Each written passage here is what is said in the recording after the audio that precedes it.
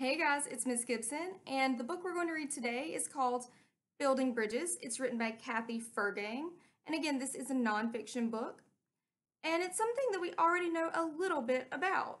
So I know you guys know what bridges are. You see them every day, you've driven across them, you've walked across them, but do you really know anything about bridges? Well, this book is going to tell us about 5 different types of bridges, and it's going to show us how they're built, what they're made of, and what they look like. So I hope you like it. We're going to start by looking at our front inside cover. First, we see our big idea. People, using scientific principles, have invented ways to make travel faster, easier, and more convenient. And our social studies objectives. Identify the different types of bridges. Describe how each type of bridge supports weight. Explain the challenges and benefits of building bridges. Then, consider this. Have you ever seen the Brooklyn Bridge or the Golden Gate Bridge? These are just 2 of the famous bridges in America. Bridges all over the world help people cross over water quickly and efficiently. Think of the bridges that you've seen. How are they alike? How are they different? Take a second and think about that. Then let's look at our content vocabulary. Abutment, bridge, caisson, engineer, force, pier, span.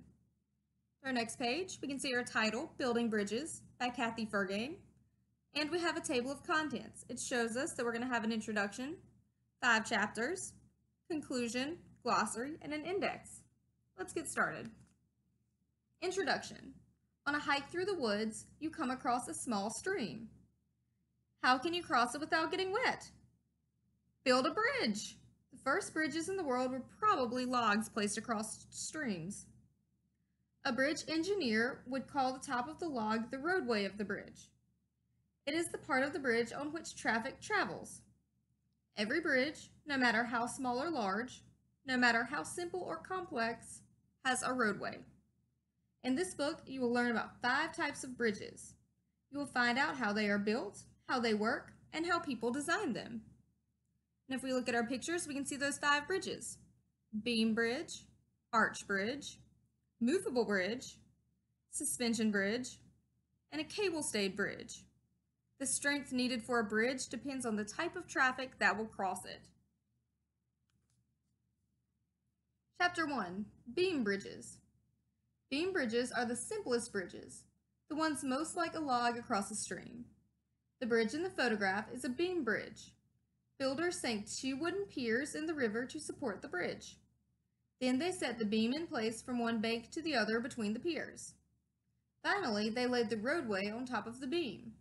This is the basic design of all beam bridges. The piers support the bridge and everything on it. And if we look at our picture, it shows us that piers support a roadway on a beam bridge by resisting the downward force of gravity. We can see each part of the beam bridge: the beam, the piers, the span, and the roadway. Bridge builders must know exactly how much weight a bridge can hold. Weight is a measure of the force of gravity.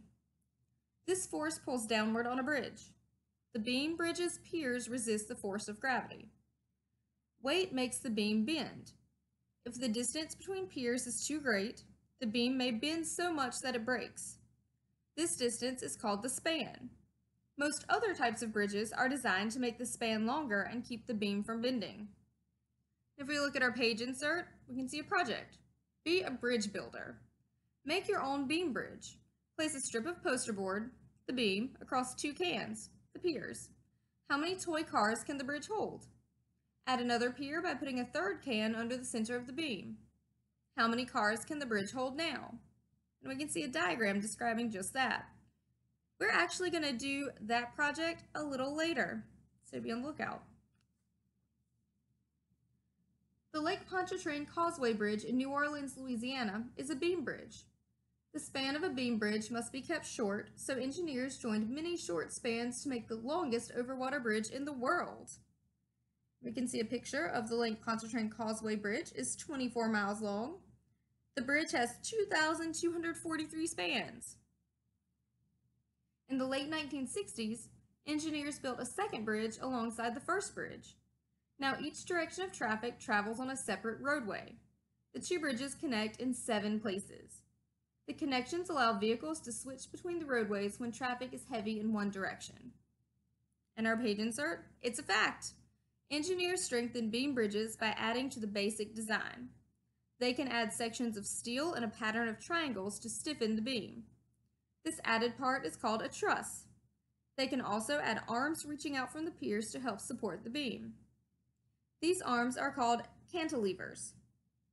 And we can see in our pictures, this railroad bridge in Russia is a truss bridge. And the Forth Bridge in Scotland is a cantilever bridge. Chapter 2, Arch Bridges. Arch bridges are strong and solid. An arch is a curved shape that is naturally strong. It allows a longer span than a simple beam bridge. The downward force on the roadway follows along the arch. When the force reaches the end supports, or abutments, they resist it. The arch shape is especially good for crossing rivers because it leaves room for boats to go under the bridge. If we look at our picture, this arch bridge is made of stone. Today, most arch bridges are made of steel or concrete. We can see each part, the piers, the arch, the span, and the roadway. People have been building arch bridges for more than 5,200 years. In ancient China, an arch bridge was built out of wood and rope woven from strips of bamboo. Today's engineers still study its design, although the bridge is no longer standing. The first arch bridge made of metal was built in Shropshire, England in 1779. The 100-foot bridge became so famous it was known around the world simply as Iron Bridge. It still stands today. We can see a picture of that at the top of our page. Iron Bridge once carried coal, iron, and limestone across the Severn River. Today, it is used only as a walkway. The New River, located in Fayetteville, West Virginia, has a steep gorge or canyon. The gorge made travel very difficult until the New River Gorge Bridge was built. The bridge made it possible to cross the gorge in about a minute. At 3,030 feet, the bridge is the second longest steel single-arch bridge in the world. The solid mountains on each side of the gorge are abutments for the arch. They provide the strength that allows the arch to be so long. Although the solid mountains on each side of the gorge would become the abutments, temporary towers were put up to help with the bridge construction. Builders used the towers to run cables across the gorge. Then they brought sections of the bridge over the gorge on trolleys that ran along the cables. Building the bridge took 3 years. The weight of all the steel used for the bridge was about 88 million pounds. That's heavier than 29,000 mid-sized cars. And we can see our picture. The New River Gorge Bridge rises 876 feet over the New River. Our page insert, it's a fact. If steel had not been invented in the late 1800s, some of today's strongest, longest, and tallest bridges would never have been built. Steel is made by adding carbon to melted iron. Steel is stronger, lighter, and longer lasting than iron. And we have another project. Be a bridge builder. Make your own arch bridge. Bend a piece of poster board into an arch. Stack heavy books at the ends as abutments to hold the arch in place. Now lay another piece of poster board across the tops of the books and the top of the arch to serve as the roadway. How many toy cars can your bridge hold? You can look at the diagram and think about doing this project on your own. Chapter 3, Movable Bridges. Castle drawbridges were the first movable bridges. The bridge was raised to keep people out of the castle or lowered to let them in. Today's movable bridges allow tall ships to pass beyond the bridge. Movable bridges move up and down, swing from side to side, or split in the middle and lift. Some float on water. Traffic on a movable bridge must stop while the bridge moves. A swing bridge moves to allow a ship to pass on a river. It rotates around a point in the center of the bridge. Swing bridges take up a lot of room and can take a long time to finish changing positions. The vertical lift bridge has become more popular than the swing bridge. It works like an elevator. Part of the bridge roadway moves up and out of the way. A vertical lift bridge takes up less space than a swing bridge, and it can rise up to different heights depending on the height of the ship passing under it. If you look at our picture, in this vertical lift bridge, the center span moves up and down much as an elevator does. And our page insert, it's a fact. One type of movable bridge floats on water. The beam of a pontoon bridge and its traffic are carried by floats. This pontoon bridge can be pulled open to allow ships to pass through the center of the bridge roadway. In the late 1800s, London, England was a growing city on the Thames River. Its streets and shipping ports were busy, yet the city had only one bridge. Pedestrians and vehicles had to travel hours out of their way to get to the bridge in order to cross the river. So work began on the design of Tower Bridge. More than 50 designs were considered before one was chosen. It had high overhead walkways for pedestrians and a roadway for vehicles. The roadway could be raised to allow ships to pass. More than 400 workers took 8 years to build the bridge. 2 piers were sunk into the bottom of the river to provide support. Steel was used for the framework of the walkway and piers. The roadway of Tower Bridge splits in the middle. Each side lifts up so that ships can pass through. Bridges that open this way are called bascule bridges. The word bascule comes from the French word for seesaw. If we look at our picture, the 800-foot Tower Bridge was completed in 1894. We can see the different parts of this bridge. We can see the piers, the roadway, the walkway, and the span. In our page insert, be a bridge builder. Make your own movable bridge. First, create a beam bridge with poster board and cans. Tape the poster board to the cans for support. Then, cut the poster board roadway across the center and bend it upward near each pier or can. Attach string to the roadway to open the bridge. So that's another project you could complete if you want. Chapter 4, Suspension Bridges. In a suspension bridge, the roadway is attached to cables that hang from above. These cables run upward to larger cables that are attached to massive towers. The towers support the bridge. The suspension design is especially good for an area where earthquakes occur. Because the bridge can sway and move, it's less likely to be damaged by the shock of an earthquake. The Akashi Kaikyo Bridge in Kobe, Japan is a long and beautiful suspension bridge. Earthquakes often strike Kobe and the surrounding area. The bridge was completed in 1998. The Akashi Kaikyo Bridge is now the longest and tallest suspension bridge in the world. The longest single span is 6,527 feet. If we look at our picture, we can see the Akashi Kaikyo Bridge is a suspension bridge, and we can see the cables, the roadway, and the towers. And our page insert, be a bridge builder. Make your own suspension bridge. Use empty paper towel tubes as the bridge towers. Tape them to a table so that they do not fall over. Cut poster board to make a roadway between the towers. Tape heavy rope loosely between the towers on each side of the roadway. With the hole punch, make holes along each side of the poster board roadway. Tie one end of a piece of string through each hole. Tie the other ends to the strings of the heavy rope. So that's how you can make your own suspension bridge. The Tacoma Narrows Bridge across Puget Sound in Washington was designed to be very flexible. It turned out to be too flexible. On November 7, 1940, a storm with strong winds struck the bridge. The bridge twisted in the wind for hours. The violent twisting strained the bridge enough to make it collapse. Fortunately, no lives were lost in the collapse. And if we look at our pictures, these pictures show the violent twisting that eventually made the roadway of the Tacoma Narrows Bridge break apart and collapse.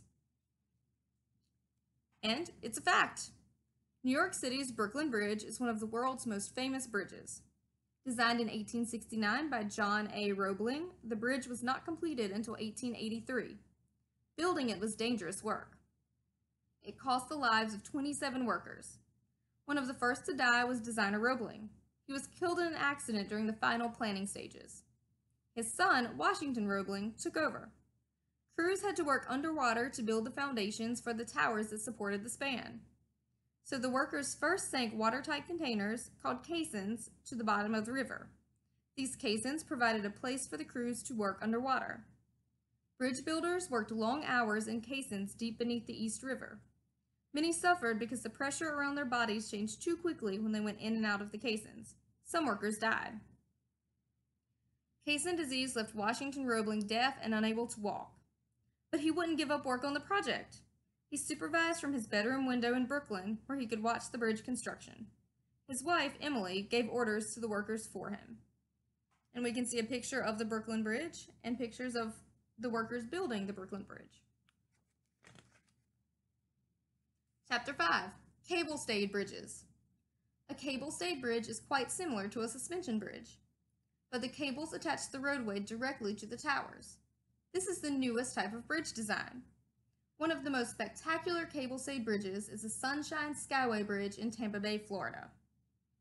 A cable-stayed bridge has advantages over a suspension bridge built to cover the same distance. The cable-stayed bridge will need less cable and it can be built quicker. Those advantages make a cable-stayed bridge less expensive than a suspension bridge in most cases. Many people find that cable-stayed bridges have a very striking modern look that makes them beautiful.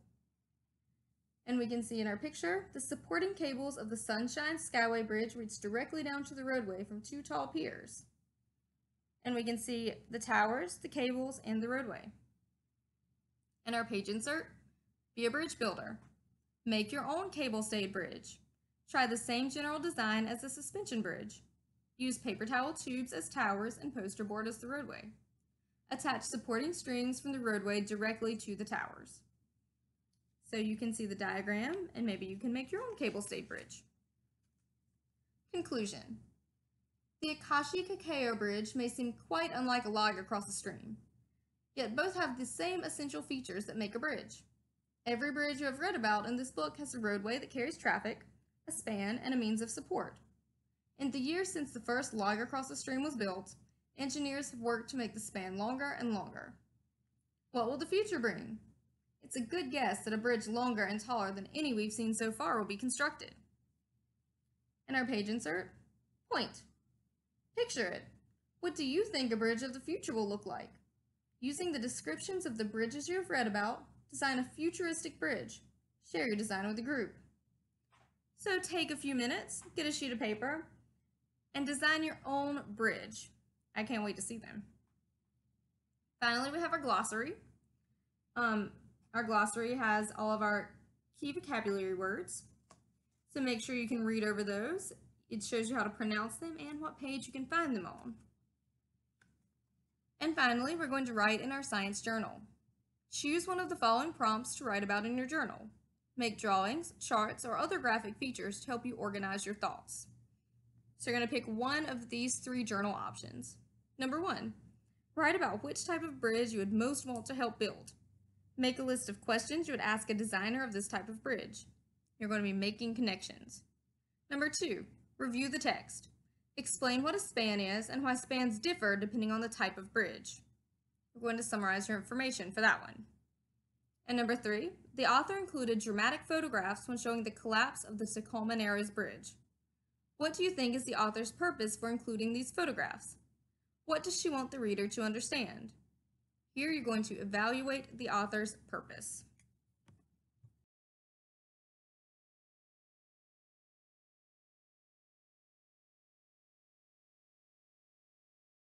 Now that we've read Building Bridges by Kathy Furgang, we're going to take a closer look at our content vocabulary. You can find that on the front inside cover of your book, right here. And we're going to go over those words one more time. So our content vocabulary: abutment, bridge, caisson, engineer, force, pier, and span. Remember, you can find those words in the front inside cover of your book.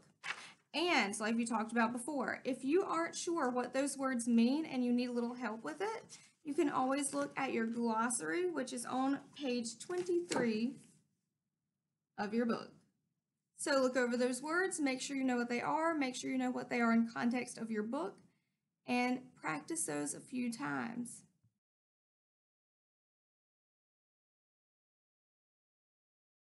If we go back to page 5 of our book, we had our insert, be a bridge builder.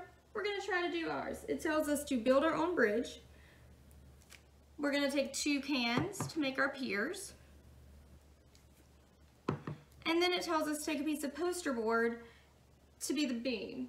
Well, I don't have a poster board, but I do have an envelope. So we're going to try this. Oh, well, if I can make it stay. This should be a little close together. All right, then it tells us we'll ask, how many toy cars can the bridge hold? Well, I don't have toy cars, but I have dinosaurs. So let's see how many dinosaurs our bridge can hold. 1, 2, 3, 4, 5, 6, 7, 8, 9, 10. All right, so about 9 dinosaurs. So then our book tells us to place a third can to be a third pier. And now we'll try again. Let's see if we can get more than 9 dinosaurs on our bridge. 1, 2, 3, 4, 5, 6, 7, 8, 9, 10, it's looking promising, 11, 12,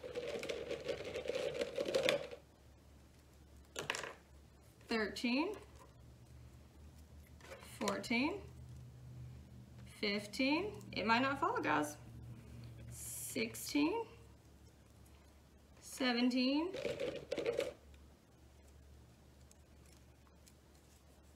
18, 19, 20, 21, 22, 23,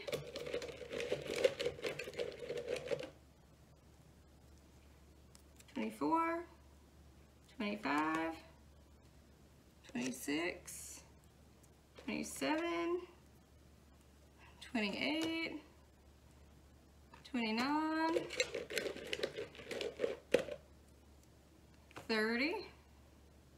I don't think our bridge is going to fall. 31.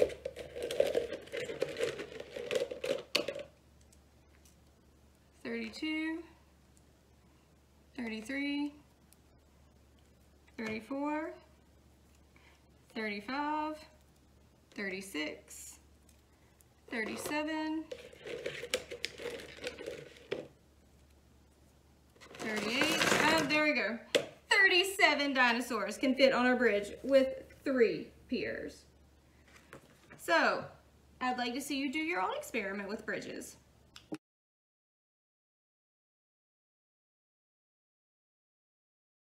Bridges are engineering feats and architectural works of art. Just think, maybe one day some of you guys will become bridge engineers.